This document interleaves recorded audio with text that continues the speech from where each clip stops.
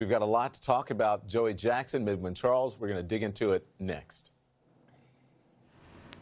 Stormy Daniels' former lawyer, Michael Avenatti, was released on $300,000 bond tonight after prosecutors alleged that he attempted to extort more than $20 million from Nike and that he committed wire and bank fraud. Let's discuss now. Joey Jackson is here, as well as Midwin Charles. Good evening to both of you. Good evening. It's interesting. Consider, we've been on panels with him. He's, appeared on the network, and you sat and now we see this happening today. He was representing Stormy Daniels. He mulled a 2020 run. He said tonight, throughout my career, I fought for the little guy, and that he's going to be fully exonerated. Well, I think we have a difference of opinion. I mean, Joey looks at this from the perspective of, listen, this is just an attorney who was doing his job, representing his client zealously, and trying to engage in settlement negotiations. I understand that. I've done that on behalf of my clients.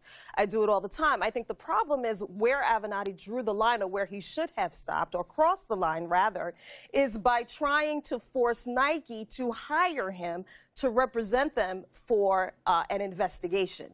Now, at that point, you cross the line from representing your client to trying to get yourself hired by Nike. And I think that's one of the biggest problems. Where does zealous advocacy stop, and where does criminality begin? It stops and it begins when you try to force someone to hire you. Now, and that's what happens. That I get, and that's what they'll go after, okay? There's no question that they'll go after that. However, that said, what is the distinction between having a company hire you for money and having a company pay your attorney fees on behalf of your client?